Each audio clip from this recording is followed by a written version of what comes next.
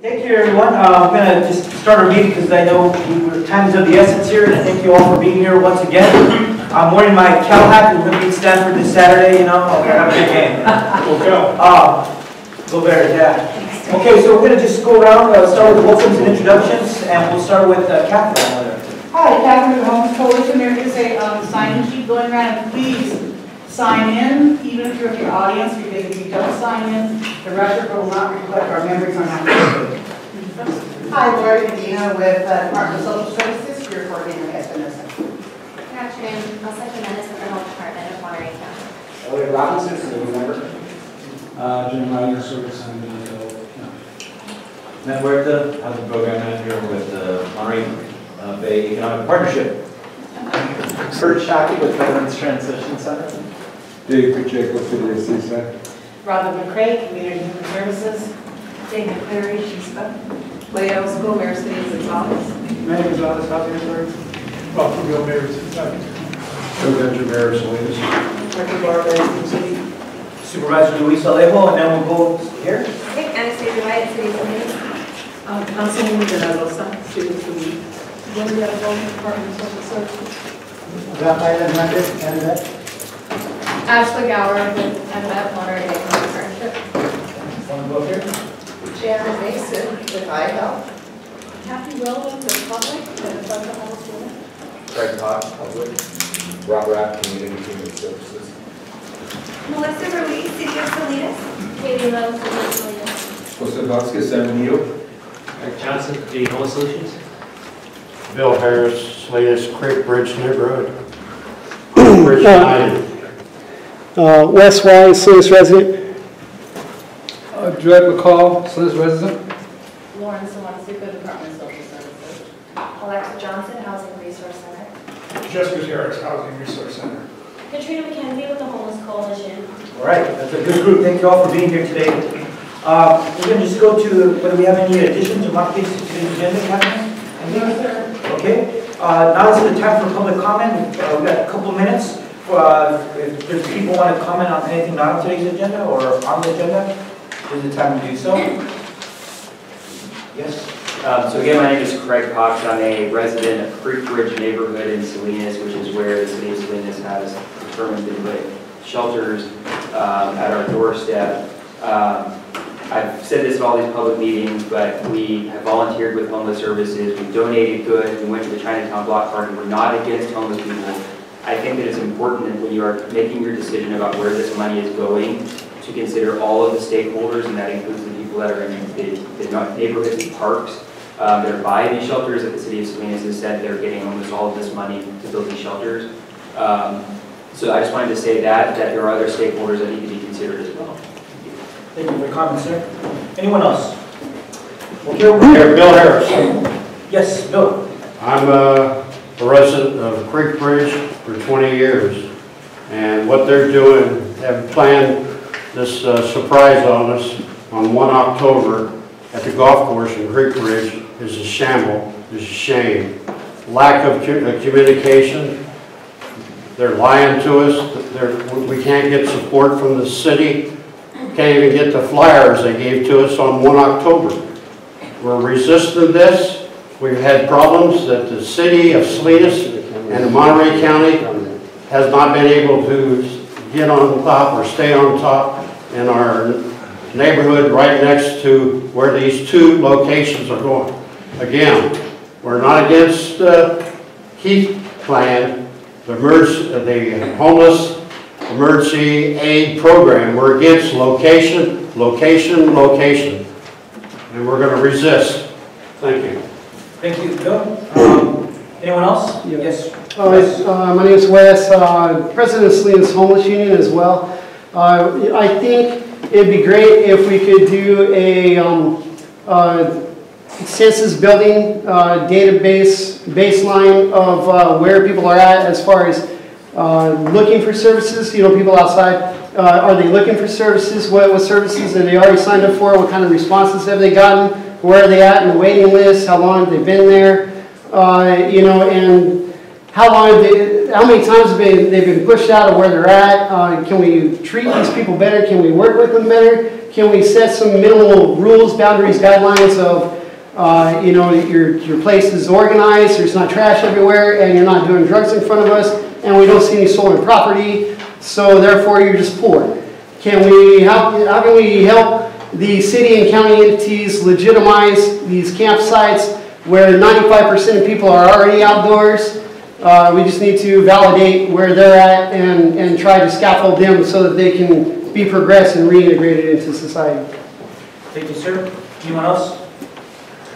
Okay, we're going to close our public comments. Anyone else, folks that came in that haven't introduced themselves yet? I'm Cheryl County, homeless liaison for Salinas City Elementary School. Okay, the gentleman that just came in right next to you. Dan Baldwin, Community Foundation from our Anyone else who came in late? Okay, then we're going to our, let's see, just our consent agenda is just our meeting minutes from October 24th. And I just need to entertain a motion. Moved by Mayor Gunter. Second by Mayor Orozco. And Rubio. All those in favor? Aye. Motion carries. Any no's? Motion carries unanimously. Let's go to our January 2019 homeless census update. Why don't you read? So, as you know, we reported last month, the homeless census is scheduled for January 31st. It is required to be conducted in the last 10 days of January around the entire country. It is a critical activity to live and die on these numbers for 2 years at a time. We have formalized our adult survey, so that is finalized. And we're setting up now the volunteer recruitment piece. In order to pull off a good homeless census, we need like 200 volunteers throughout the community. And so pay attention because information will be coming your way. If you are a provider like that has outreach teams, you are really critical if you can give up your staff or some of your staff that day.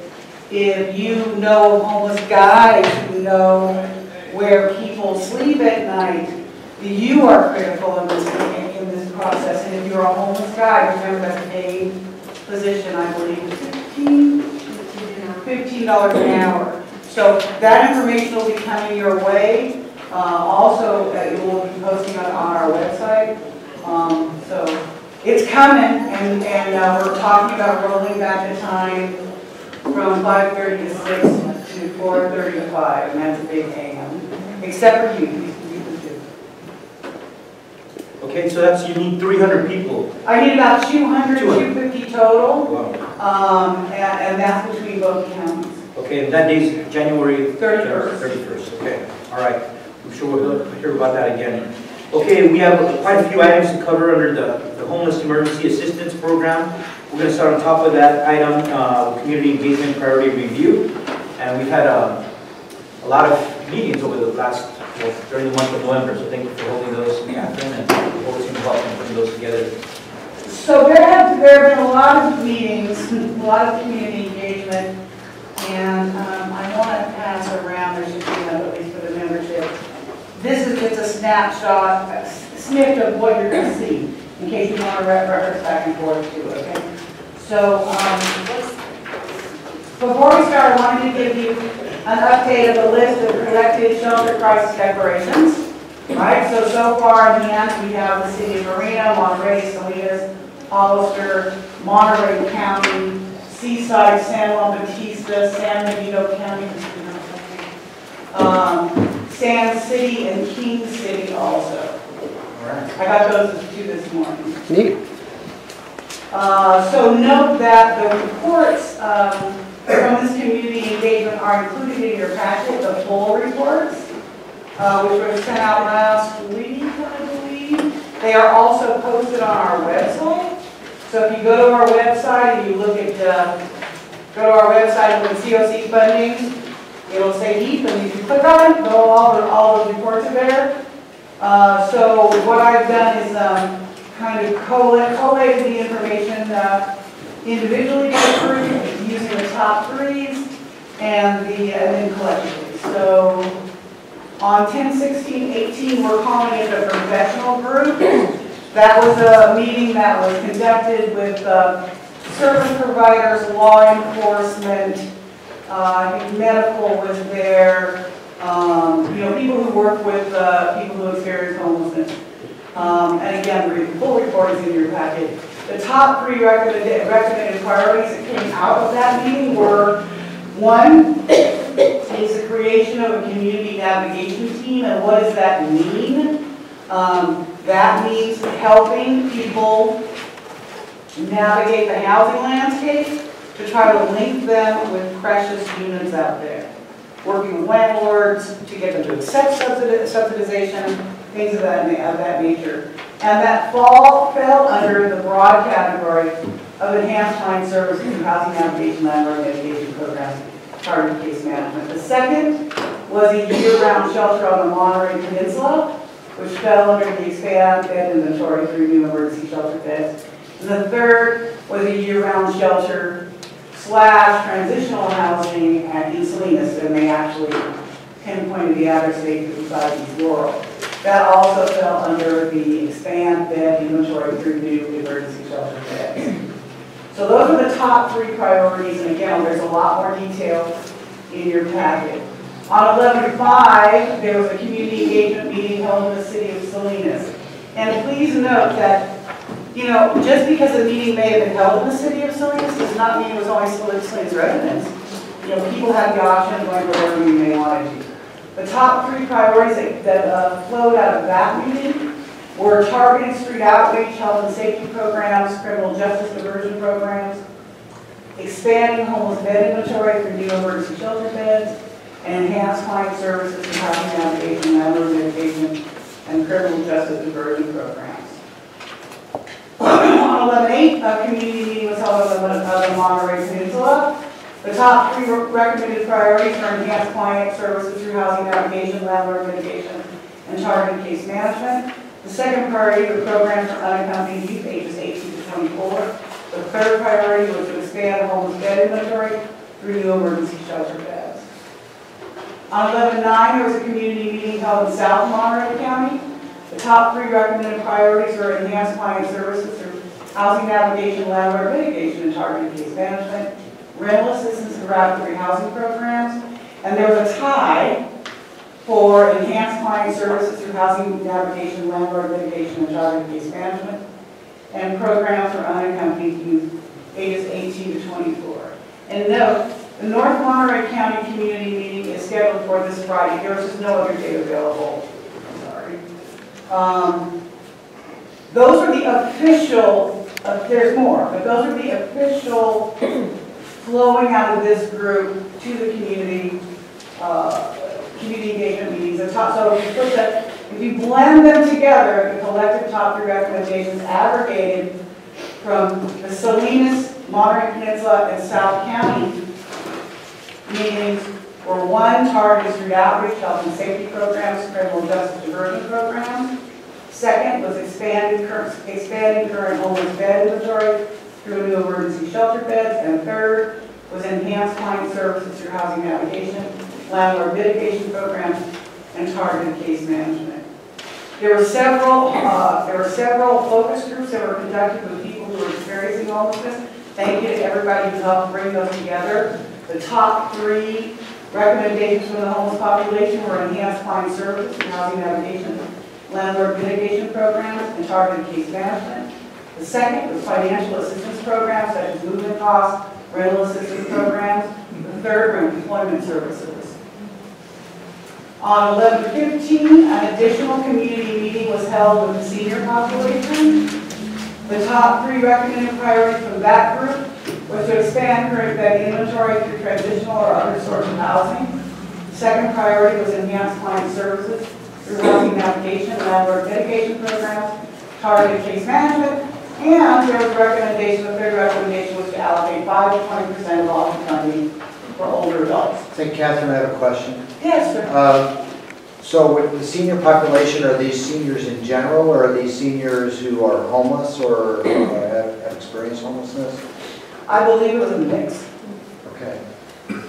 I had a question, just to clarify, seniors 55, 62, 65? I think it's 62 and older. 62 and older? On 11/7, there was an additional community meeting held on the Monterey Peninsula. They didn't quite follow the format.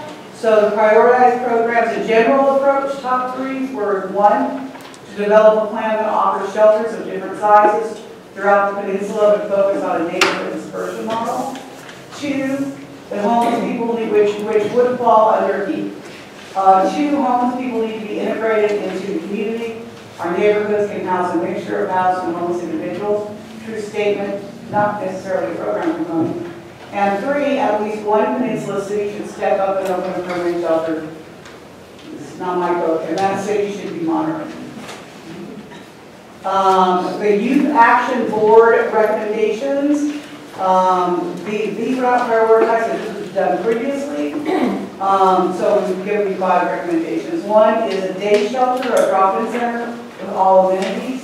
The second was this is all youth-based, a shelter with all amenities and services. So one's a day shelter, one's a night shelter, which could be combined. 3 was family and maternity shelter with all amenities, services, and access to child care. 4, which would not be connected, training for community and service providers on the unique needs of unaccompanied youth. And 5 would be, which would actually be 4, would be direct services to youth. So findings and a plan, which is also, I passed around, I think it's the last page, in case you want to look at them side by side, these are the top 3s for all of the ones that we just went through.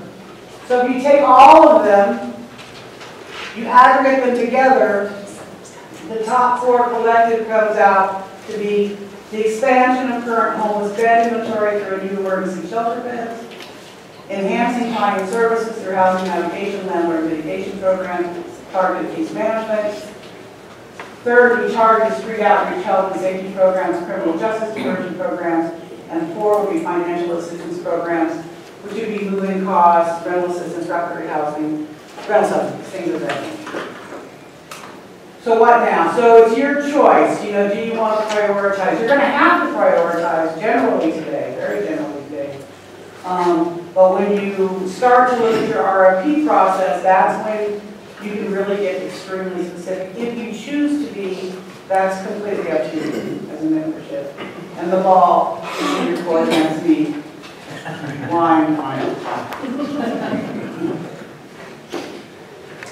So that's the community engagement. I would just like to make sure that it's in the record to thank the Community Foundation, Dan and the Community Foundation, who really helped and stepped up and paid for the consultants involved in a lot of these meetings so that our report and our findings are well presented and captured. So Dan, it's really good to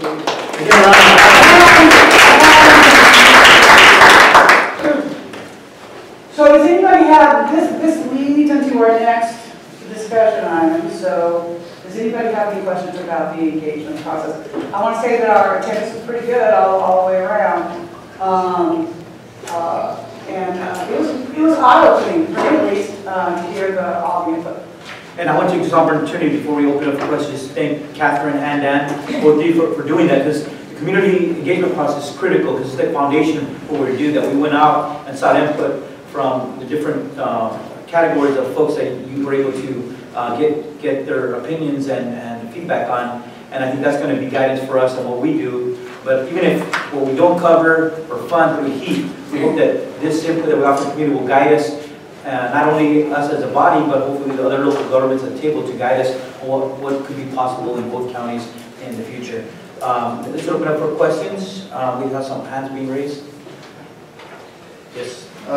Is the 11/7/18 meeting, just for clarification, is that the one that Supervisor Adams? Yes. Okay.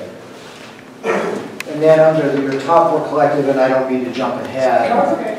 but in terms of the next conversation,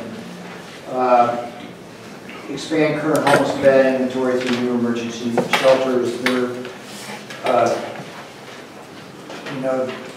Clearly there's conversation about the proposed Salinas facility, but then also very specific about something on the peninsula as well.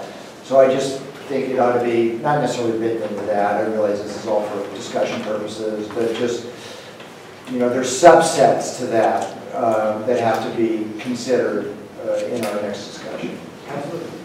Good point. Others? Can we open for board members for the open public? Others? Yes. I just made a point of clarification for myself. The top 4 don't appear to apply specifically to unaccompanied homeless youth. Is that being handled separately, or am I to assume that that overlays the youth? Well, the minimum still applies for the youth. Correct. Are those the top 4 collected for unaccompanied homeless youth? These were the top 4 from all of the meetings. So if so whatever rose to the top 4 is right there. Were people really thinking about youth when they made these lists? I mean, I saw one mention, I think, of... I think there's 2 somewhere in there. And, I mean, it was represented at every meeting, so... Okay. Okay. Matt? I just make an observation. First, it's amazing work, everybody, for doing all the community engagement. In reading some of the material, noted that, you know, while there's a lot of qualitative information, you know, we got a lot of feedback. It's not quantitatively driven. It's not like, you know, everybody had 1 or 2 votes and it was scientific and everything else. So I just wanted to point that out in terms of an observation. It wasn't like a scientific survey was done of all the participants that attended, right? I mean, maybe you guys can see. Everyone had 3 votes? Because I thought I saw something here that there wasn't necessarily a process until after the 2nd or 3rd meeting. No, even from the beginning, everyone got 3 votes. What you're reading is the consultant is saying that when we got, I think, to the 3rd meeting is when we realized, oh, there are people who attended previous meetings. So we asked people who attended previous meetings not to vote again.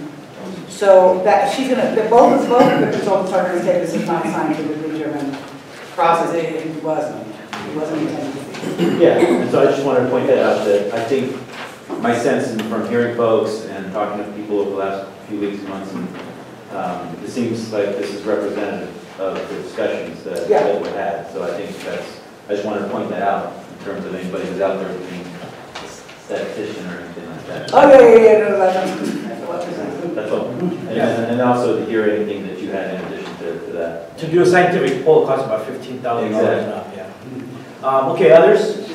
Yes. Quick comment, just that this sounds very much like what best practices for homeless services are. Having events, having client services, and that the outreach and the rapid rehousing program. So it's comforting to hear. Others, other board members? Then we'll open up to public. Here. I have a couple of quick questions. Catherine, I think you said at one of the meetings that like a one-stop shop would include services and beds. That would be included under enhanced client services, right? Well, it depends. No, if it was the service fee was for these would be services, right? Okay. And if you were expanding, it depends on how you'd be expanding. That if you were saying building something, that'd be under capital. But it would fall under expand current homeless bed inventory for new emergency shelter beds. That makes sense. Okay, so it splits up basically between services and the capital. Yeah. Okay. The second thing is I noticed that you said that you all had gotten the homeless input, and none of the top 3 for them were shelter beds. I was just curious how many of the homeless people that you all spoke to and where those were. I think we had about 30 people, and they were in San Benito, they were in Salinas twice, and once on the peninsula. Were those people in shelters that were interviewed? I think some were not. One group was portion or one group. I don't. One group was in a shelter. The rest of them, we try not to target it in that way, because we wanted broad representation of input as possible. And just one more thing, I heard him talking about making a subset for the specific shelters. And I haven't heard anything about a Monterey shelter, even though that seems to be one of the top priorities that the professionals came up with. Salinas seems to be the only game in town as far as the shelter, and we seem to think we're getting almost all of the money, if not all of it. So if there's Salinas is going to be a subset, I just wonder if you should talk, I've talked to homeless advocates who disagree with the location, I think it's not an effective location. They're moving them out of Chinatown because the business owners down there, as of a year ago, said they didn't want that problem downtown. And so I just think there needs to be more community engagement with those that would be most effective. Well, and I will just say to everyone, there is a limit to the amount of community engagement we do. And I was just on the phone, a conference call, he was extraordinarily impressed with the deep level of community engagement we've done. We've done a lot more than many more people are doing. And as I explained to you, I think one of the meetings, nothing is a foregone conclusion. No project has been funded yet. We're just kind of walking into that process right now. And I would just answer that it's not, there is serious conversation about shelter in the peninsula, whether it's Monterey, Seaside, or Marina. And second, the sites that we looked in Salinas did involve providers. They were actually on the number of site visits we did from the very beginning included all from homeless providers. I've heard generic talk about a shelter on the peninsula. In the future, I've not heard anything about concrete. So if we're saying we're going to nail this down by a shelter in Salinas and a shelter in Monterey, I just think we need to be more clear about what we're talking about. Well, we're going to get there. Other members of the public. Let's go in this order. You first, and then Bill next. Yes. Hi, thanks. I got to be in a couple of sessions. Just a couple observations. One is a lot of the public didn't know both what is available in terms of services or also solutions that were brought up by individual providers that were part of the group. So there was a lot of explaining that had to go on. But one thing I noticed is there was a guide that was used, excuse my voice, at the tables that had nothing around transitional or permanent supportive housing on that guide sheet. So I was curious to see how frequently that came up and if that wasn't discussed or came up with a solution why housing wasn't on that discussion. Housing was discussed in all the groups. What came up, came up. I think there are, if you look at the full report, you'll see that it is listed a couple times. Did it rise to the top? No. I don't know. Well, so my observation was the stuff that did come up to the top was all on that guide sheet. Permanent and transitional housing wasn't on there, shelter, if I remember correctly. So that wasn't an option, if you will, for people to choose from when they think about it. Bill? Bill Harris again. I did go to 3 of the meetings in Monterey County. I went to the one with Mary Adams and the round table of about 25 or 30 citizens there. Nothing was discussed about what was happening with this HEAP, Homeless Emergency Aid Program, what was happening as the meeting was being held at the library in Monterey. They did say the money has pretty much been decided where the money is going to for the homeless shelters. I would say too, the Vietnam Memorial is right there, and it's been, let's say been damaged by different people, juveniles or homeless from time to time. Just spent $200,000 to clean up Creek Bridge area behind our residence and the shopping center.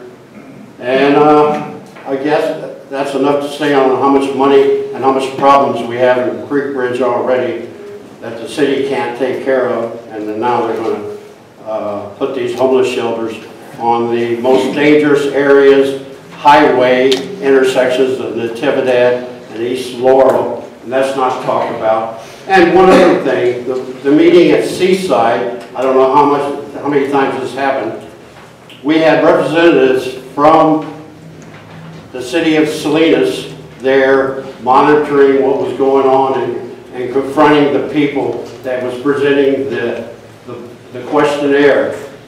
And they know who they are, I know who they were, and I thought that was inappropriate to have the city of Salinas representatives there at the Seaside meeting. What's going on here? But anyway, thank you. Thank you, sir, but everyone was welcome to all the meetings. We had some people from Benito come to Salinas, some Salinas over there. I even attended a meeting last week with a lot of the elected officials from there. So we're in this because it's a regional approach, and we're trying to encourage that it's not just one city versus another. We're trying to find regional solutions to a growing crisis. Other members of the public haven't spoken? Okay. No. Yes. On the stage. Just one other thing, I mean, beyond all the excellent, public engagement, and I was able to make all 4 meetings, and also with the senior meeting, which was very informative. I really was glad to do that. I learned a lot, and but beyond all the engagement and all the ideas, we still have to stick to some sort of a plan. We still need to prioritize and plan, and then keep in mind the community engagement. Anyone else? If I could mention one thing that happened between the last leadership council meeting that we had and now is we had an election. And there's $6 billion coming down from the state for housing. And $2 billion of it is homeless related. So I don't know if we want to take that into some of this discussion, but the fact is that we're going to have a lot more opportunity to partner with the state in the coming years. So while this is the temporary aid next, short term, we probably should be thinking about longer term solutions as well, and how the short term money fits into a longer term strategy. Yeah, and we did mention that at our last meeting because our focus was to get HEAP because of the deadlines, right? But we're putting all this in context, just like what I mentioned earlier. I mentioned earlier is that all this information we're gathering, we're talking about HEAP now because of the imminent application that's due. But with new resources coming around the corner to local governments, Prop 1, $4 billion, well, $3 billion, but $1 billion of that is for home buying for veterans, but the other $2 billion for under Prop 2. And there's SB 2 also, which is a permanent $250 million coming to local governments for affordable housing. Those are all new funding sources that we hope to, whatever we're gathering, that there will be tools and guidance for us to carry another project with as those new funds kick in and become available. We could move on to the next segment. If there's anything else? Okay. So, keep everything you said in mind, and that's in front of you. And now we need to move into the information that's required from you so that I can submit the initial application. Remember that the goal here is that I submit the application either the very last day of November or the first 2 days of December, right? HEAP is still saying there's a 60-day term, which is terrific. So what is needed? So, just to the gratification of the audience, the initial application is extraordinarily general, okay? So, part of what I have to submit is initial funding estimates per very broad categories. And the categories in the application are services.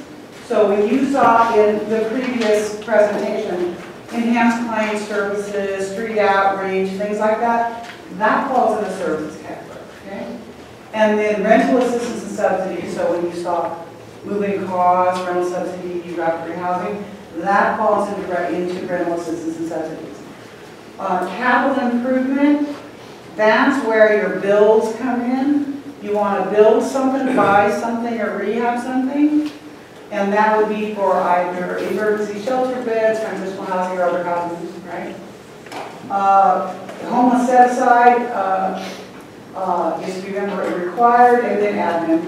So to remember, the funding percentages submitted in the initial application are not binding at the local level. That's the decision that you made, right? I just want to underscore that. That's the decision that you made. Change orders are to be expected. And the Leadership Council is to make targeted local funding decisions pursuant to however you want to do it as the guts of the RFP are developed.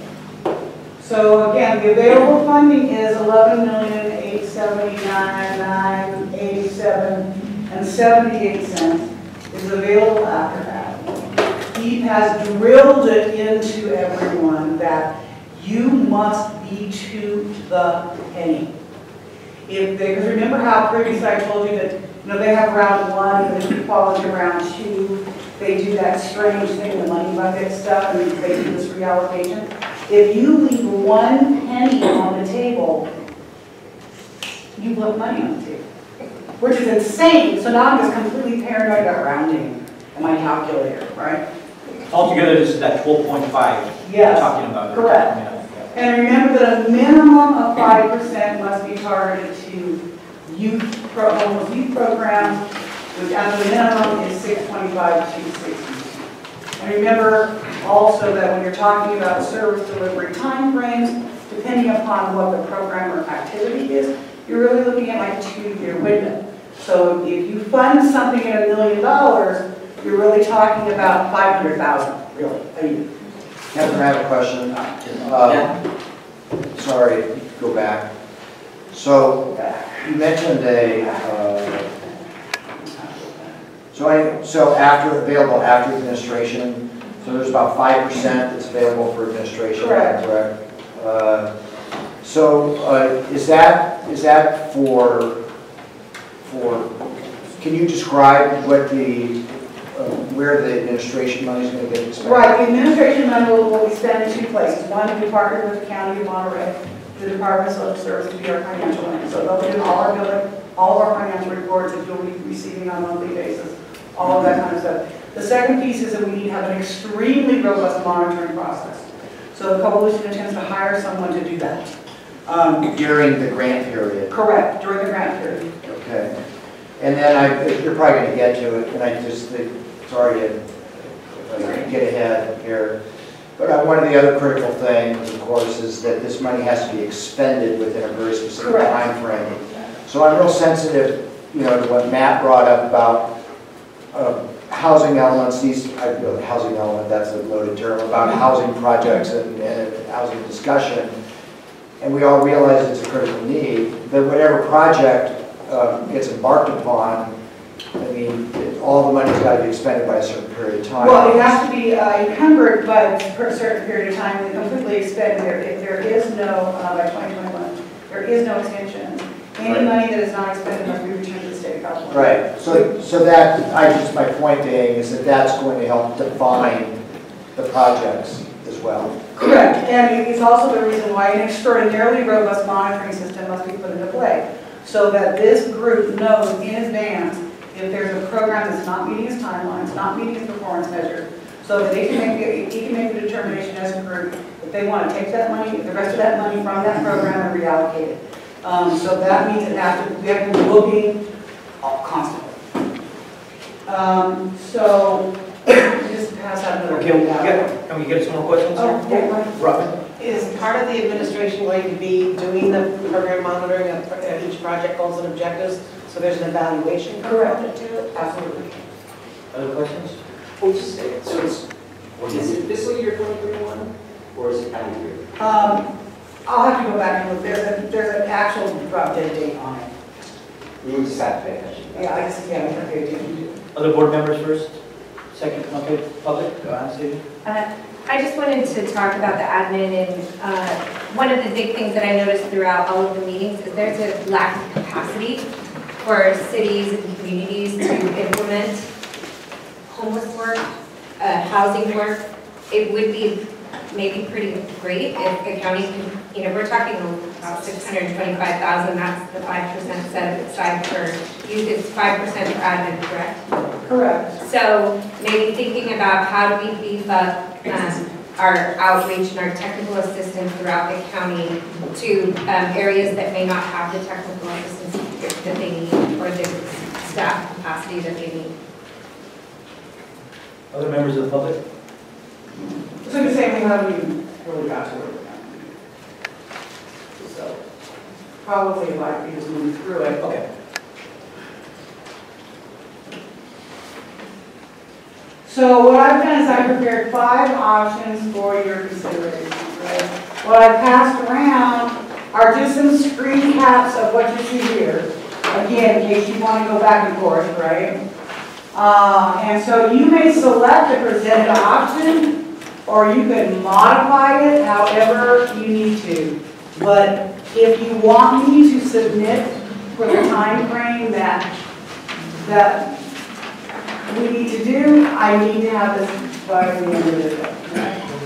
So option number one is to take 20, and let me just remind everyone that this is the,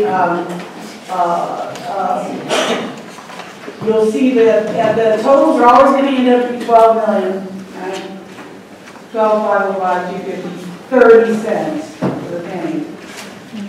So this is just an option that says the services, you would put a 25% percentage of that, which would be 28 or 2,800,000 and change. You would put 25%, which is the same amount during rental subsidies and rental assistance. If you put 50% for capital improvements, that's 5,600,000 and change. The youth set aside at 5% is 625. And admin is going to always be the same at 625. So that's option number one, right? So you want to think to yourself, based upon the community engagement and your own knowledge, right? You know, what feels right to you. Option number two. Let's go through the slides first, and then we'll come back to that. That'll really be helpful. Yeah. So option number two. Remember, you got a lot of things that qualify as services, advanced client services, street outreach, all that kind of stuff. So if you beef up services to 40%, that means you have 4.5 million to change your services. If you take down rental assistance and subsidies, you have to 20%, you have $2.2 million. Remember, with rental assistance and subsidies, it can be somewhat difficult because people have to have a place to go in this market. It's a tough one, right? So if you wanted to go 40% of capital improvements, that would be 4,500,000 and change. Again, at 5%, it would be homeless set aside at 625, and admin is always going to be 625. Option number three takes services to 30%, which would be a little over $3 million. Takes rental assistance and subsidies down to 10% for a little over $1 million. That's looking at kind of worst case scenario that it's getting hard to get people into housing. Capital improvement bucks up to 60%, which would be $6.7 million. The homeless set aside again for youth is 5%, which is $6.25, and admin is $6.25. Option four keeps services at 40%, which is $4.5 million. The rental subsidy would keep it again at 10 at $1.1 million. So if you put it, say, one program for that, you have a program that would be $500,000 a year for 2 years. Capital improvements at 50% would be $5.6 million. The homeless youth set aside is $6.25, admin is $6.25. We're almost done, sorry about that.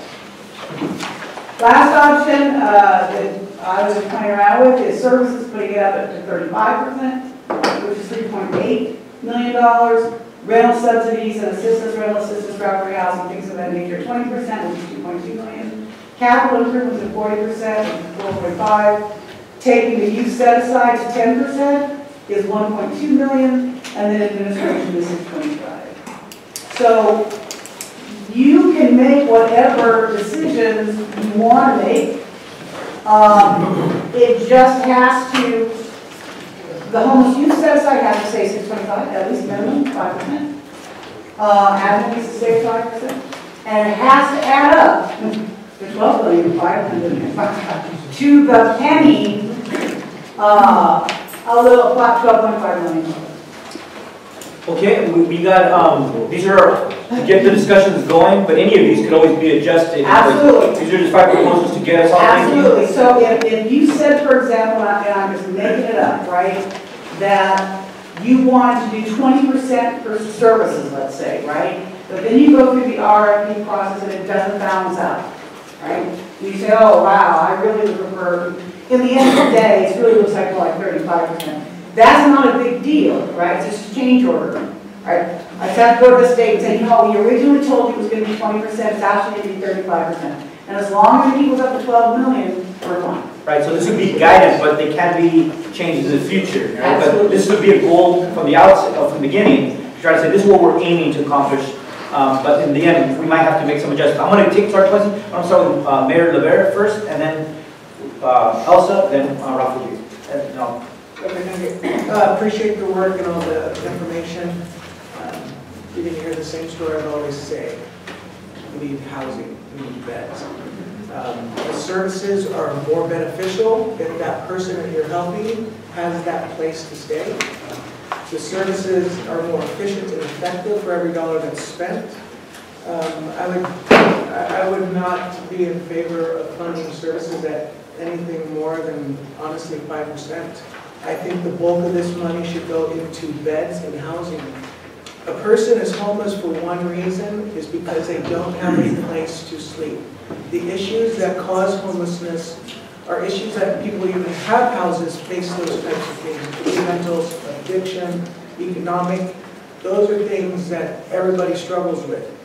But homeless people do not have a place to live or a place to stay. It's as simple as, even if it was a 150 square foot room, if they had a key with their own lock that they call their own, they're on a path moving ahead and forward. And for services, it's much easier to connect with those people when we have them in a place that they're in a safer place, they're in ability to get the care that they need. So honestly, I would go 5 on services, 10 to 15 on rental assistance, because that is housing. I would go 70, 75 on capital improvements, and 5 and 5 for homeless and administration. And wherever we can maximize those dollars with already budgets that are services that are doing those things, because on the homeless youth set aside, we have services that are providing some of that, so some of that money is going to be going to services. On the rental assistance subsidies, we have people providing that service, so those monies actually be going to those services anyway. So that's where I'm at. Full on, we just need to get beds in place. We can get this done in time. That is not the problem. We just need to make this decision. We need to have that application done by, I would say, no later than the 5th of December. It has to be done. My understanding is there's already been other entities that have received their funding because they put their grants in early. And as you said earlier, Catherine, they'll probably, I would imagine that the HEAP was talking about their applications. They did not have the community engagement that we put in place. So that's my position. Okay, we'll go over the dates before the end of the meeting, and just what date are we aiming to have everything turned in? Oh, it has to be. The drop dead date to go to round 1 is December 31st. And I would not be comfortable going that far just because it's an online submission, and those can always go weirdly. And do we have a meeting? What's our meeting scheduled for? We are not on the schedule, but it's on the agenda to talk about. So we'll get to getting a meeting date. So we should have one more meeting before we submit our application. Well, we should not. We should be able to do it today. Really get the information. Perfect. Even better. Thank you. That's good. Okay, I got a list of speakers. I got to go with Elsa, then Rob, then Jim, then Matt, then.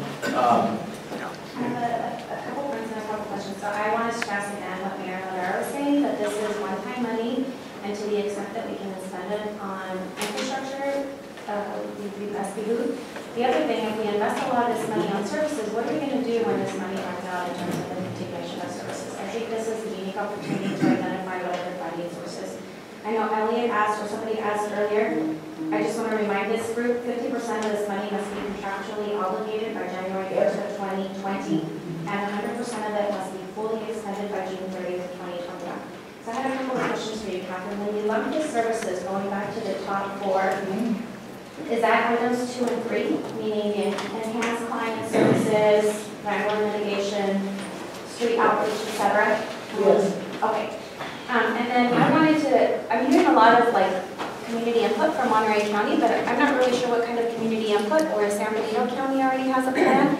And I'm wondering how these options kind of balance to what San Benito County is looking at in terms of their spending, and then these percentages would be for the overall bucket. So if San Benito County wanted to spend all their money in capital, let's say, that would be okay as long as the total, or is at the continuum level? At the last meeting, it's okay, I understood. It was voted on it because we are a 2-county, each county is unique. Yes. That San Diego County would be allocated approximately of the 8 million. And I know that their intent is mostly on school outreach. Okay. So then that, well, their full allocation would have to fit in. And Correct. percentage Absolutely. Absolutely. And we voted on that at our last meeting. Okay, next speaker, Mayor Rubio. Yeah, it sure comes no surprise that I agree with Mayor Rivera and his menace on favoring a majority of this going to brick and mortar and creating spaces for our folks. Mayor Judge has told us like $5 million for the shelter in Salinas. And if we're thinking about another shelter on the peninsula, we're going to need somewhere close to that to be able to do that, to replicate that. I don't know what grant funding they have in line for that, but the question I had was regarding this navigation team. What exactly is that? And it seems that we've got enough service providers, working together in a close-knit group, talking to all these people. Now we already, sort of have a navigation team We really don't. I mean, there are certain nonprofits who have housing navigators for their own programs. What we lack, though, is housing navigation for the continuum in general, right? To work with landlords, to identify the very few precious units that we have in the continuum, and to link people to them. That's what a housing navigation team is. Okay, so my follow-up question on that is, can that be handled through Continuum, the navigation, community navigation team? Can that be handled through the Continuum rather than taking these funds for that? I would rather see it put into the shelters. That would be up to the nonprofits who would be willing to do that extra work with no resources involved. There would be no continuum funding. Correct. I mean, if this group decided that that would not be eligible. Okay, let's go to San Benito County. Yes, sir. And you could answer with also just Sure. give you what your plan I'm is. glad to recognize that people heard me in past meetings. In San Benito County, our need at this point in time leans more towards services. We have our shelter in place. We're moving towards transitional housing. We're looking at other sources for long-term permanent housing. And what's really been identified in our community is the outreach to those folks who are not yet engaged with services. So that's where we want to move with these funds. So we support some good music over there. The bottom of the page. For your entertainment. It was just for effect, we support the efforts of Monterey County. We want to do what we can, to help you move along in that way. We do ask that you kind of help us kind of move in the direction that we think we'd like to go. That's all I need to say. And I would point out that San Benito was ahead of the game because they got some CDBG funds and other funds and already invested in brick and mortar. They got this shelter they didn't have and they did a really good job of putting that up. So now they're going to move into the next phase of trying to get services to get people housed. I got, let's say I got Matt, then Elliot, who else? Okay. And then, go ahead. Yeah, Matt. I just wanted to highlight a couple of things and put that on the table. But one thing was, not often do we find that the most impacted people actually agree with the professional class of folks in terms of the folks that study those people. And so it just, to me, was kind of striking that, number one, seemed to mirror each other in terms of the enhanced, the navigation piece and the client services piece. So I think that there's something there in terms of listening to the community, the most impacted folks, and the folks that are doing the data gathering and the servicing. So to the extent that locks us into a higher, or a meaningful percentage for that. I think there's a case there. Secondly, I really like the conversation. I think it was what we had last time, and raised it again about youth, and just the whole aspect of it's not that much money at the end of the day, but what it does is it's gonna let's use it to fix some problems. You know, we have 100 problems. Let's fix 3 or 4 or 5 of them, whatever. But let's get those done. And so maybe one of those getting those things done is truly attacking this atrocious problem that we have with families and children living on the streets in our county. That's unacceptable. I mean, there's not one of us that finds that acceptable. So let's do something about that and target a robust percentage toward getting that done. And I don't know what that is, but I don't think it's 5%. Yep. Let's go to Elliot. You know, I was just going to point out, you know, and very similar to what Mary Bear also said, when we had the emergency funding for rapid rehousing, there was a big spike in federal money that was contracted with HRC. When that grant period ended, almost killed the organization. And you know, it's important to pay attention to that.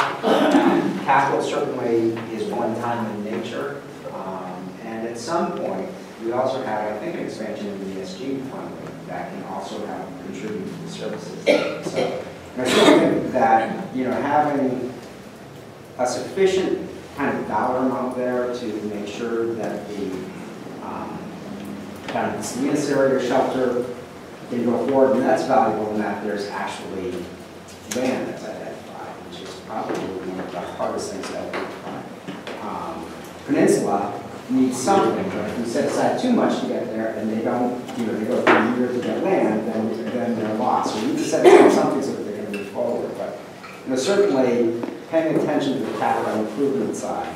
You know, I lean towards the 60% there. It's hard for me to know between the services, because I think, you know, what you said is, you know, that's kind of on the services side, that's where both the professional community and the impact community are in harmony. And so we have to pay attention to the longevity of organizations, because, you know, I didn't live through the HRC challenge from the HRC side, but I certainly lived through it from the contract management side, which is very aware of how painful that was for that organization, and how that almost took down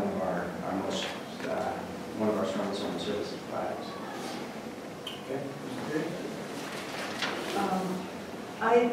My instinct is to put more money in the rental assistance and subsidies. The capital improvements, geez, but Bill's things, I always loved the idea of money going to capital improvements, but I heard I can't remember it, it stung me a little bit. What was the deadline on spending this stuff? 20 or 21. Unless you have something that is ready to start building tomorrow and has all the rest of its funding, you won't spend this at a time. So somebody who's sitting as their child is sleeping in the hallway of someone else's apartment, they're just as homeless, or about to be just as homeless as somebody moving into a shelter. It's just that you can reach them more quickly. You can give them a subsidy, you can give them a down payment, or a deposit. You can get them somewhere quickly, because they're just as homeless as somebody on the street. I would like to just echo that you know, every affordable housing developer and every housing developer that I've spoken to since this opportunity came up, they all said exactly the same thing.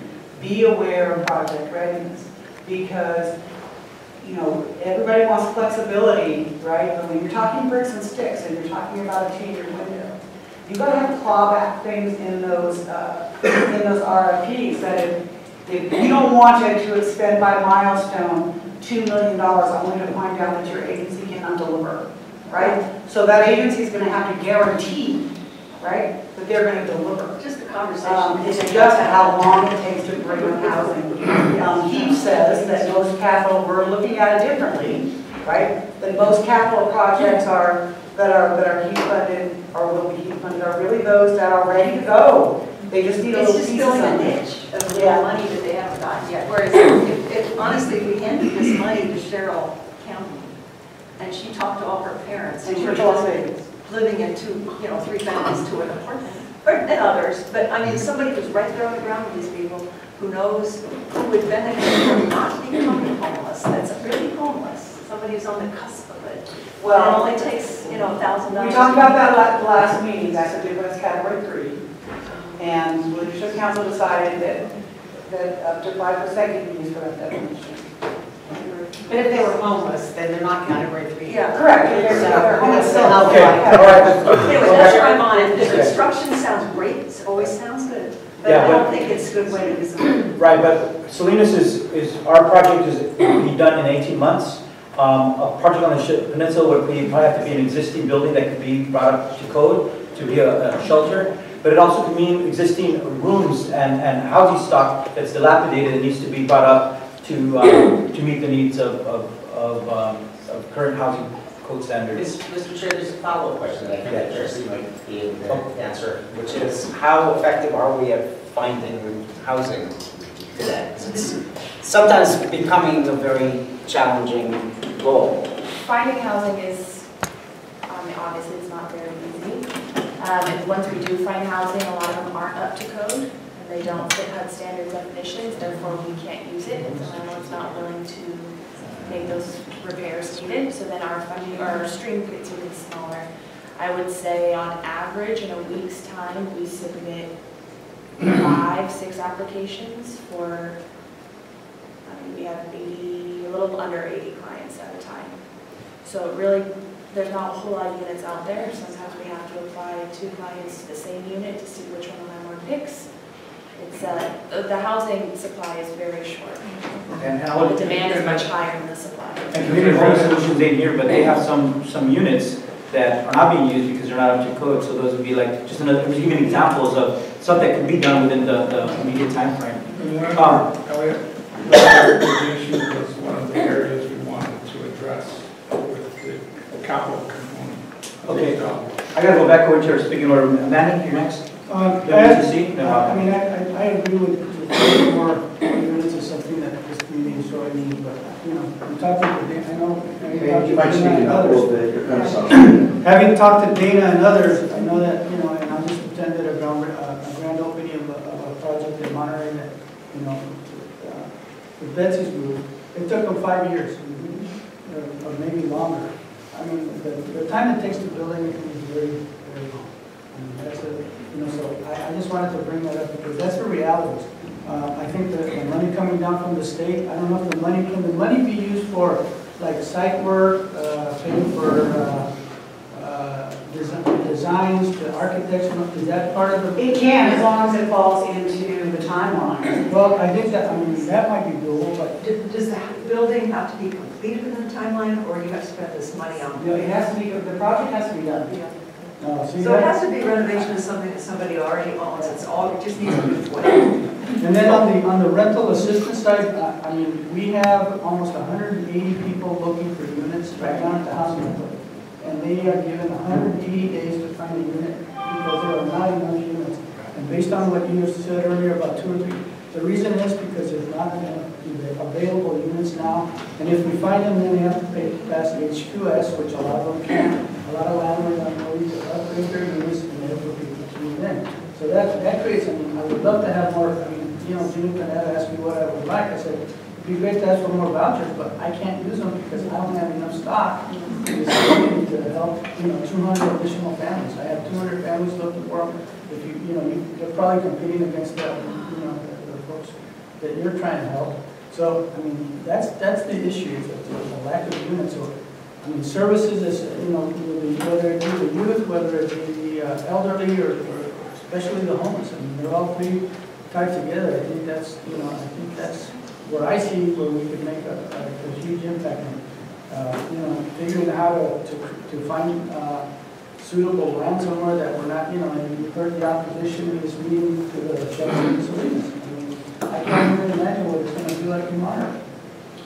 Okay, we're going to go to ETC, but I do want to recognize Manny as the new director of Housing Authority. He did his first recognition event for landlords who do have our rented Section 8 tenants, which is the first time it ever happened, but I'm glad there's more events to help foster that good relationship and recognize landlords who are doing the right thing. ETC.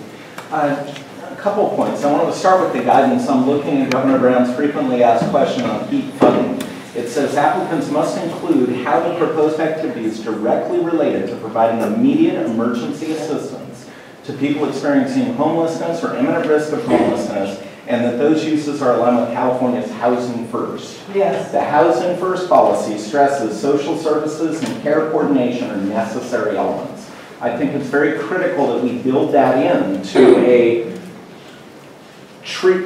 standard of treatment that can be progressive so that these people can work their way out of homelessness to be in a permanent living situation at the end of it. That being said, I'm looking at the 5 options presented here.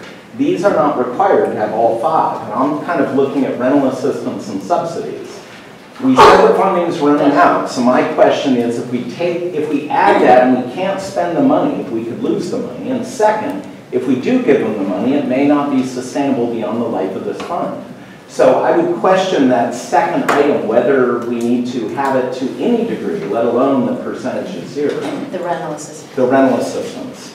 I agree with capital improvements. I think it needs to be 50% or higher for all the reasons that were said, but I do think we're distributing these funds over a couple smaller projects. It's not one $5 million projects, it's 2 or 3 smaller projects. I have money and we renovate and we do new construction here, and it can be spent if you have money in hand and you plan ahead. So I do feel this is possible. Okay, you're right.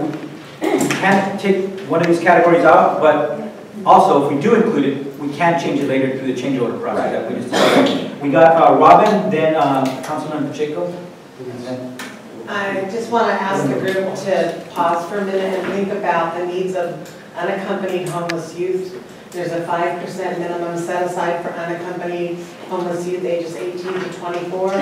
Their needs are unique and they are not the same as the needs for homeless adults. Just as an example, rapid rehousing, homeless prevention, and landlord-tenant negotiations are not effective strategies for youth who are 18 to 24. For many of them, like rapid rehousing would be going back to their parents' home, so you would need to send them to which is counseling, a good strategy. Family counseling. So anyway, the homeless youth were 21% of the homeless census. I think 5% is too low to do something effective for youth. That money, 600 something, 25,000 is 312 a year. So that's not a lot to get something of impact for unaccompanied youth 18 to 24. I'd like to propose that the minimum be raised to 10%. So please stop and think about that for a moment. Okay, Mr. Pacheco? It's really simple. I think, a long-term solution is a capital improvement. I think this 60%, I think, should get the minimum because that's going to solve, hopefully, the beginning of a solution. So I just wanted to point that out. I think capital improvement is vital. Thank you, sir. Mayor Rubio and then Councilman Barrett. Yeah, I like what Kurt was saying. There are opportunities out there.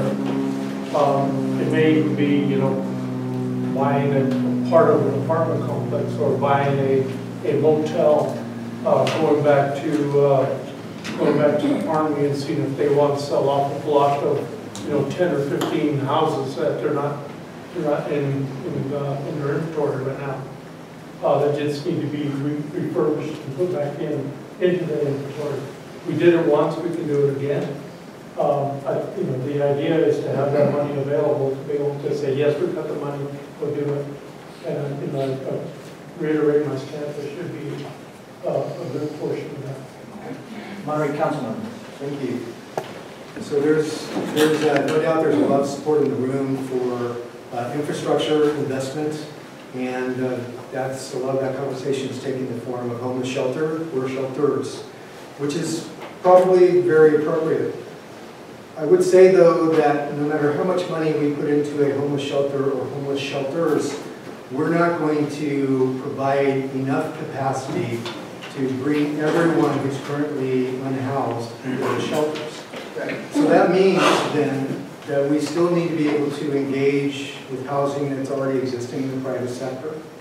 And we do a homeless census every 2 years. In the homeless census, there's a variety of categories that people say are the factors that are keeping them out of housing. And if I remember correctly, 35% of the time, it's move-in costs. So if we're going to build a shelter, we can't imagine everyone's going to be able to fit into that shelter. People that are almost ready to go into housing but just can't quite make it because of one type of move-in cost or another, perhaps can be facilitated into housing that already exists. And essentially that's an argument for providing rental assistance. And I think when you hear rental assistance, you're imagining, well, we're just going to give a person $500 a month or something, and then that money's going to run out. But I think rental assistance can take a variety of different forms, and it doesn't have to be just that. And then I just have one question to add on to that. So I'm supporting some level of rental assistance in some sort of imaginative way to deliver those services. But a question. So in addition to building shelter or shelters, some of these funds could be put towards retrofitting or improving existing housing to make it appropriate for people to move into. Now, I have to wonder then, is that done through a deed restriction to certain income levels?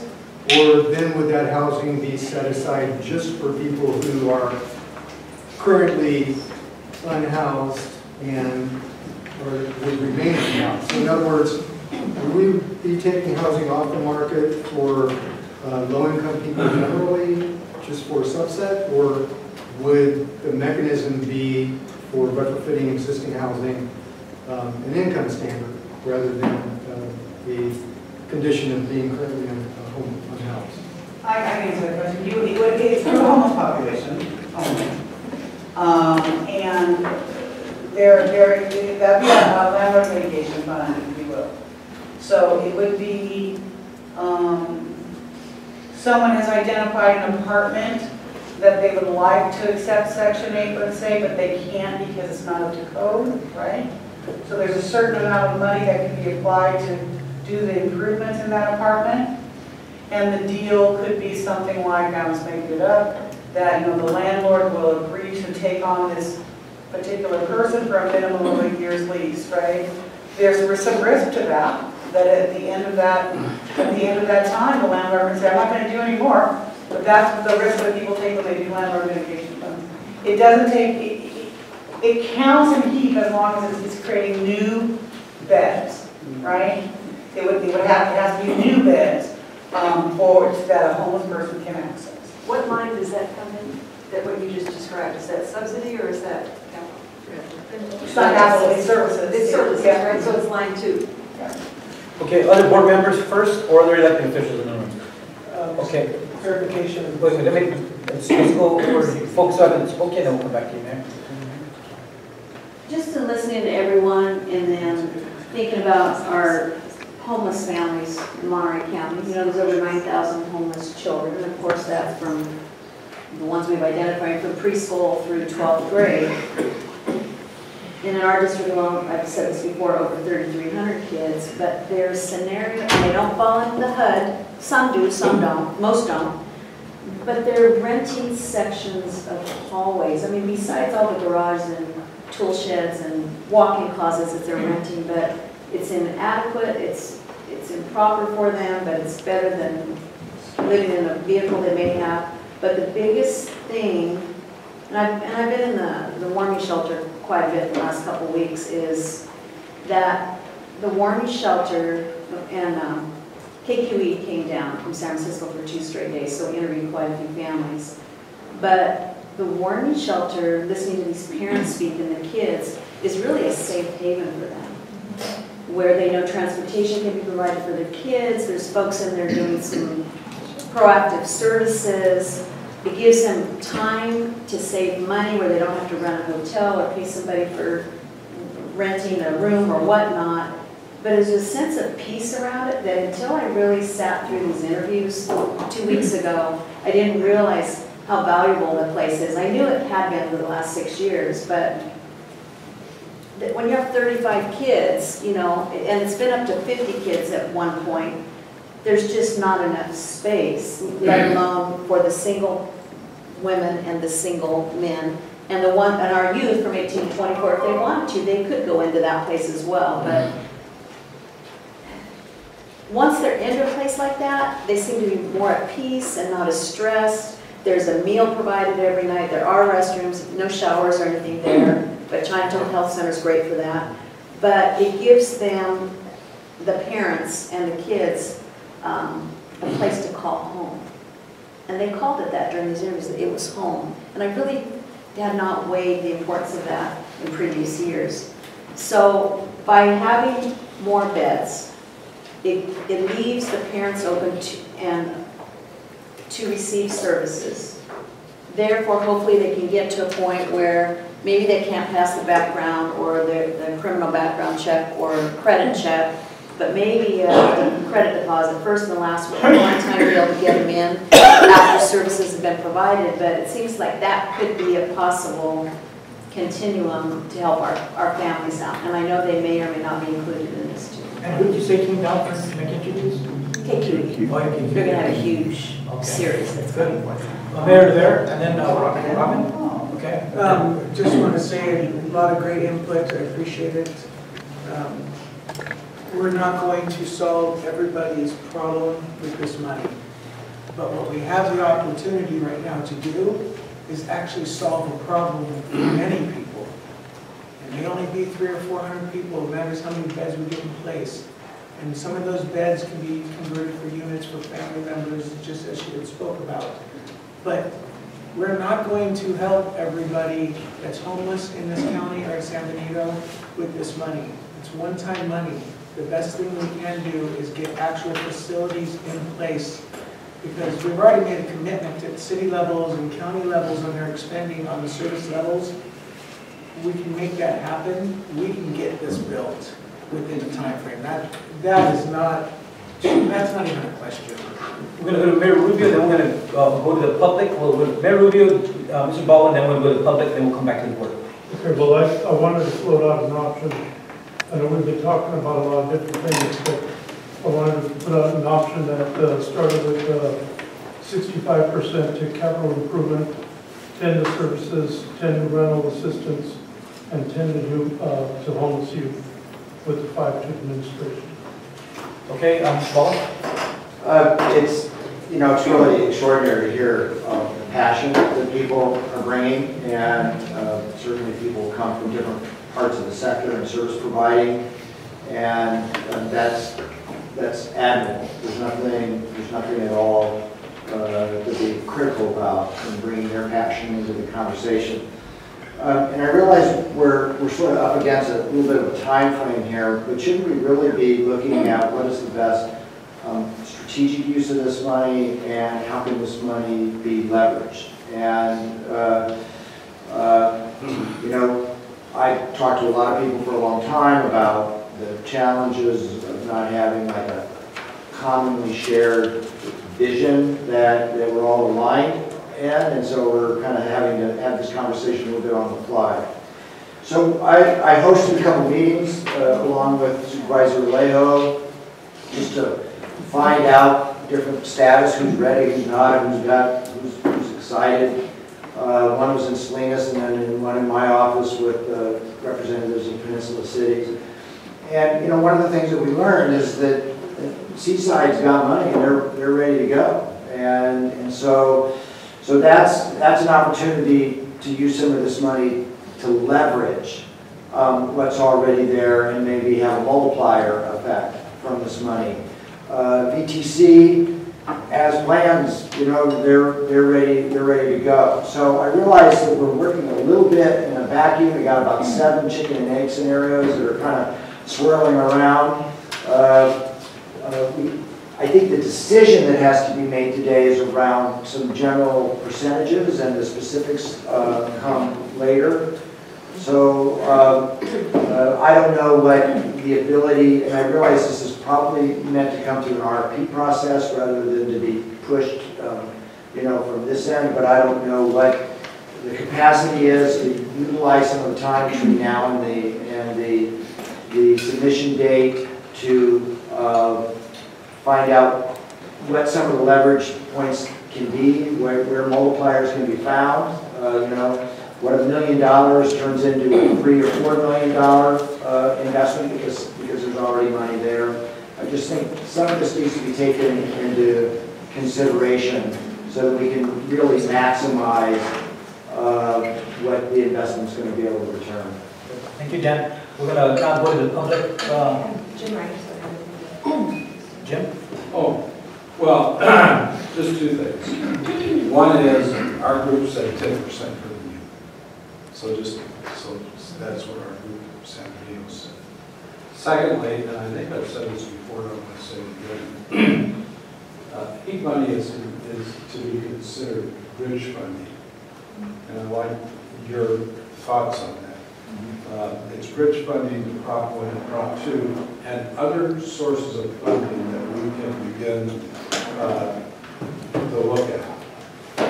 So I'm hoping that early on next year, we can kind of morph this conversation into a kind of a 5-year discussion or a 7-year discussion, and how can we, position ourselves to best use that Prop 1, that Prop 2 funds, and other sources of funding that are available to our communities. Thank you, Jim. Okay, now on to the public. We'll start on this side. Anastasia, and we'll go here, and then, okay. I just wanted to say that the percentages are a little off because, and you said that San Benito County's funding is going to go under services mostly. Jim? I'm thinking about, I'm thinking that probably the majority of it will probably go towards services. We had some money in there. I don't have it in front of me right now. Oh, we had some money in there for to support our current shelter operations. But mostly I think that in our group, there was a sense that we wanted to get out and begin to deal with those folks that we had engaged with who are still on the streets. Okay. So just making sure that you're factoring that San Benito's amounts haven't been, pulled out of each of these columns, and then we're going to need to think about the percentages. The initial application does not allow me the ability to separate by county. Right. That's why it's all ended up in money. And the Census is saying do the math. Yes, all of that. Is going to be, Right. yeah. I know what you're saying. That's a good point. Okay, let's go this way and we'll keep going on. Jan Mason with iHelp. So one question I have is, where does shelter operation fall in these categories? That would be services. And services can be, service money is to be used to support, services. And it can be to support new expanded shelter beds. So for example, if you got, say, make it up, $2 million for a construction for a small shelter that bringing 20 beds online, then if there's money in services, you can go to the services and pick up that. But what you cannot do is use service money for existing programs. Right, understood. But my question is, yes, when you're thinking about capital improvements, you got to think of the services to provide in that shelter. So I don't want that to be cut down too small and forgotten. My other thought was thinking outside the box of just buildings, apartment buildings. At times there have been suggestions of maybe an RV park or a trailer park, something that can happen more quickly than building from the ground up. As might be a quicker way to get something built that could house some people. So I had a few things. The first one is, I don't know how some of the folks in here are completely discounting services. When we look at the statistics, you look at the census count, and the census count says that 38%, the primary cause of homelessness in Monterey County is drug or alcohol use, 15% is mental health. Nationally, when you're talking about what we are suffering from, it is mental health and drug, and 25 to 40% have drug or alcohol dependency, 33% have mental health. Of course, the numbers are all over the place, but generally. So I don't think you can discount services when you're talking about building capital improvements. I've heard a lot about building capital improvements, but not cohesively including services with those. And I understand it's an emergency program, and so it needs to be spent immediately. But services, how are you, we've been told these people are going to be either evicted or not allowed to get into the shelter if they're causing disturbances, but when you know such a large portion of them have these issues, you're not helping them. And then we're building 80 to 100 beds. That's the only project I've been told of. So you're putting all this money, 75%, towards one project. That makes no sense. You're helping 80 to 100 people. I mean, I get it continues on. I'd kind of like to know, and this is a question you all need to talk about, is what is the minimum amount Salinas needs to build their shelter? You can talk about percentages, but I've not heard concrete numbers, and maybe it's San Benito when you can talk to what they spend. I know Anastasia's put a lot of work into it. So we should have a general idea of what they need. I don't think I've heard that. So I think that's all I want to say. Thank you. Anyone else? Yes. Then we'll go this. Yeah, I would just reiterate the need for homeless youth programs. 21% of the homeless census were unaccompanied homeless youth or transition-age homeless youth, and 93% were unsheltered. That's a demographic that, if they're not addressed now, they're going to grow up and become chronically homeless. That's going to be an issue 30 years down the road. That's why the need for homeless youth programs. It's going to really take dividends down the road. We have a very young population on our campus. I think the average age is 34 years old. Okay, let's go down this way. Jake. So I'm Betsy, I work for Midpen Housing, so I'm definitely like a capital person, right, like to build stuff. But the idea of this money servicing a project that's going to be a ground-up build, that doesn't have other money already committed to it, that's not already entitled, seems extremely unrealistic to me. So I understand the appeal of capital, and I think some comments in the room about acquisition and doing rehab, those are more realistic ways to potentially use this on a capital project. Just having done this for many, many years, 18 months to finish a shelter from now, it's going to take you more than 6 months just to draw the drawings. So I've done this enough times, and the money that's available is not going to be adequate to build that shelter. So I love it, I want to do it, but it's possible that we could lose the money if we are too pie in the sky with our ideas and then we don't deliver on the other end. So that makes me nervous. I feel really nervous about something that's too ambitious with these constrained timeframes. And someone also mentioned the money that's coming. There is permanent money coming, right? So we had 2 propositions passed. We have some federal resources. So there are monies available for when we are really ready. This is not the last money. This is sort of last money. It's not. I mean, it's not. 1% at a time, please. 1% Okay. speaking at a time. Well, she was just reinforcing what I was saying. So the other thing I wanted to say 2 more things. One is, we did all these community meetings and the top priority was not capital. And it feels like we should have a discussion about why we're not reflecting that back, right? We had all these meetings, we asked for input, the top thing was not capital. And then my final comment is on these percentages, I hope they're just targets, because depending on what you get, you need to be able to move within that. So you might set targets, but then depending on the quality of applications and the readiness, it's going to be different, right? And I would just say that there's not one model construction. There's stick built. The Housing Authority rebuilt 50 units because it was prefabricated and put there's new models of housing that can be done much quicker and cheaper. Yes. I was going to say that, Bernie, we have been working on, we used to call them tiny homes, we don't call them that anymore because everyone thinks of them on trailers. We moved into a lot, that's not what they're defined as anymore. There are housing options that can be done quickly, and one of the relationships we have is with the prisons, is to actually build them in the prison and produce them pretty quickly, 400 or 800 square foot units, whatever is needed, and create tiny home village. We don't have to create the Taj Mahal, we got to create beds. And those work very well for beds. In fact, they could actually build a shelter in the prison in Folsom.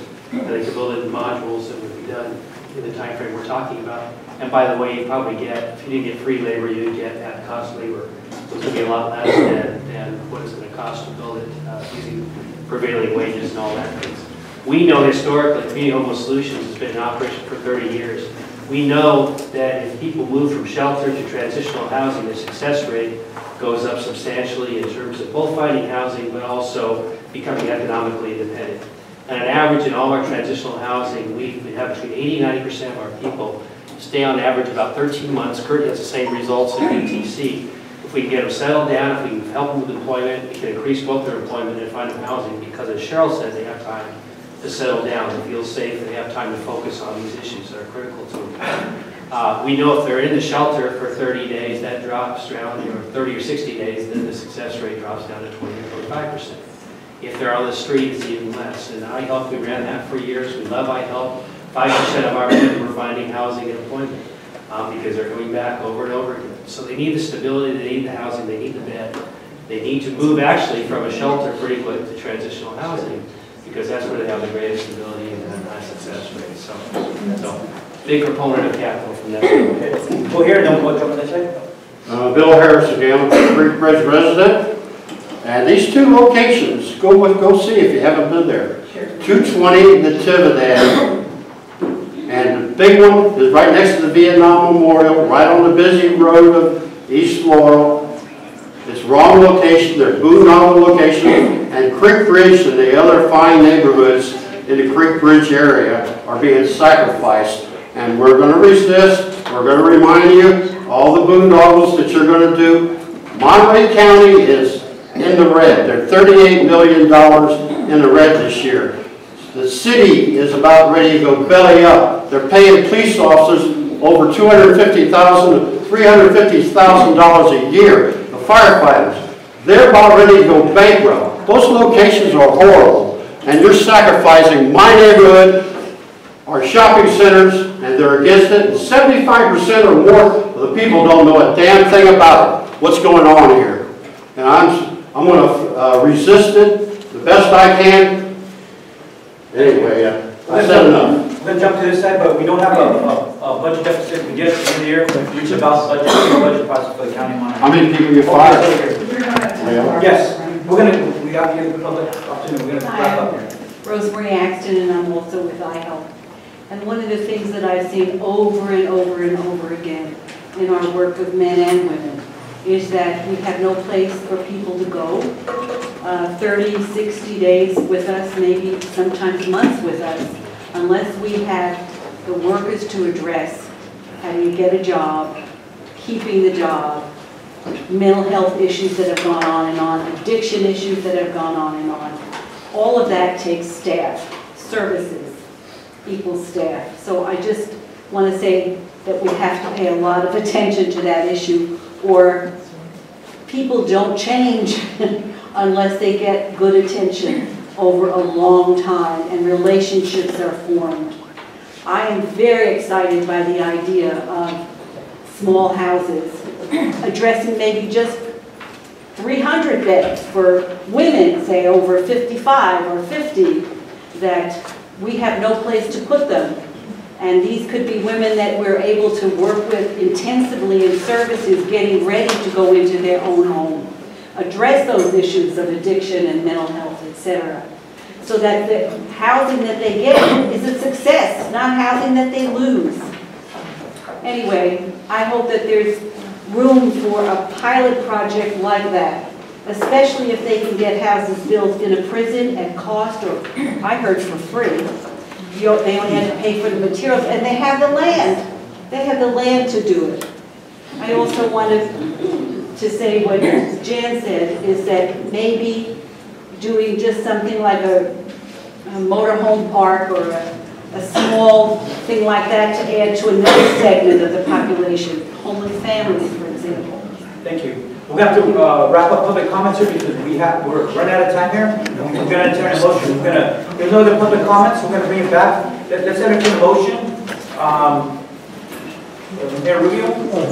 The option that I spoke about before. And then we can open up for further discussion once we get a motion on the table. So the motion would be option 3 modified, but moving. Will be 10% for services, 10% rental, assistance, capital improvement 65, homeless youth 10, and administration 5. Second. The motion second. Okay, now let's open up for discussion. How to break down to the one. Can you say that again? Okay, clarify that, please. Just go down to the services 10, rental assistance 10, capital improvement 65, homeless youth 10, administration 5. Correct. I just wanted to break down that $2 million. Okay. So that means for services is 1.2, 1,250,525. Same with rental assistance and subsidies. Capital improvements is $8,128,000 and change. Set aside would be 1.25. Admin would be 625. Again, this would just be for the application and modification to accommodate San Benito County and all the rest of the things that have come through the RFP process. Yeah, because if San Benito County is services, that's 1.8 already, right? Correct. So if you're talking about 10%, 1.2, that's 1.2. It's not even going to equal what San Benito is requesting. So we need 1.8 and then whatever percentage on top of that we envision for services for San Benito County. I haven't spoken to you, but I would just say, if we're going to be successful with infrastructure, it does require people to be able to do those outreach teams out on the street, help them get into the shelter or into housing. And then once they're in the shelter or housing, how do you get people employed so that they can be able to sustain? How, if they get into a unit, how do they stay housed and not return to homelessness? These are just questions that we've got to be smart and strategic on as we decide these kind of numbers as well. What's realistic in terms of being able to get the people who are going to help folks stay housed. Let's go around. Let's go, Elliot. Just a potential Try to keep your comments brief. potential friendly amendment makers acceptable. Is that right? I don't know if you need a second yet, but maybe you separate out San Benito and talk about these percentages right now. Okay, there you go. Yeah, so I think what you need to do is that you need to draw a consensus around the Monterey County piece, and then whatever the application percentages are, it's the Monterey County piece overlaid by San Benito. And so then we don't have to sit here and like work out math in front of us. We just decide what the Monterey County piece is. Okay, I think a percentage number will work if we're just talking about. We'll do that. We can do the math later. We can do the 1.8 for San Benito, and these percentages now we're talking about just the Monterey County. Correct. Perfect. That works. Okay. Yeah. Now we're good. Okay, so we saw that proposal on the table, Robin. In my opinion, that's too much for capital improvements, only because I think things usually take longer and cost more than we think. And I think we heard that rental assistance subsidies can be difficult because there aren't enough people that will take Section 8 vouchers or units aren't up to code. And that we need services, not just for services' sake, but also to support any capital project that provides housing. So I would do a different split, not putting more than 40% in capital, just so that all our eggs aren't in one basket for this large amount of money. I'm worried too about not being able to spend it on time. Okay, let's hear from other board members. Mayor Fletcher has not spoken. I'm not highly concerned about the money for capital improvements because I realize we have the Veterans Transition Center that could use $2 million today to start the project. We're going to use a portion of that on the peninsula. They just don't know where we're going to put it yet. We're going to sneak that in at night. And we don't know how much this is going to cost. It may not, if we use sprung housing, by the way, which can be built in 45 days for the non-builder folks, they've already been out and looked at the site, 45 days from the day we get the money until they're ready up and running. So it's not like we're going to lose the money. We will spend it. So I think the numbers aren't as bad as they look if we make sure San Benito's covered. And then because some of this money isn't all going to Salinas, it's going to go to other areas. And you know, we got Matt sitting here. We're not letting him off the hook. He has access and knowledge about building. He's well aware with the organization he's with. When the Southern money comes in, he's going to help guide us in the right direction, I hope. So I'm counting on him. So. Don't make us end it today. He doesn't know his stuff. Okay, quick comments. It's a good try to wrap this up. Mayor LeBert. And I would just say that some of the capital would be used to convert those non-HUD units that are out there right now that we can't use. That would be a house association. That's a landlord. But then we will switch it over when we need to, when we see where we're at on those emergency change orders. We can adjust that. So we have the flexibility to make sure every dollar is spent and that we're getting the beds in the ground that we need. Okay. Other opinions, quickly. See none? There's a motion for what we just read earlier, 65 for capital improvement, 10 services, 10 rental assistance, 10 homeless youth, 5 admin for Monterey County, removing San Benito County on its own. Everybody, all those in favor? Aye. All those Yeah. Ben seconded. Who first? You? Mayor Rubio second, Laverne first. Thank you. Those against? 1 against, 2 against, 3. Okay. I will say 6. 1 abstention. Robin?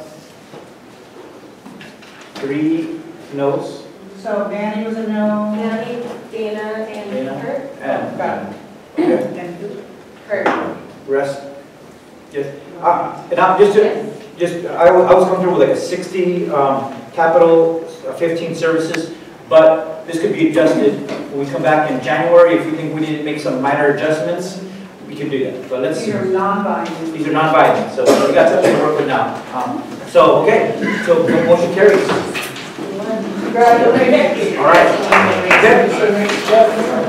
Okay, next item. We'll have to determine whether or not we want to meet in December or not. With this, do we have enough to submit the grant proposal? We have enough to submit the grant proposal. Then we can move on. By December, what do you have? December 15th, we'll have it in? Okay, everyone, we're clarifying that with this, we have enough to submit a proposal to HEAP. The goal is to get it in no later than December 15th, but it'll probably be earlier than that. So we don't need a meeting in December. We'll meet in January again, but that will be needed. If there's no other announcements, we're good? January 23rd is the next meeting. We'll announce the location. Okay, meeting adjourned. Thank you, everyone. Right before 15 minutes.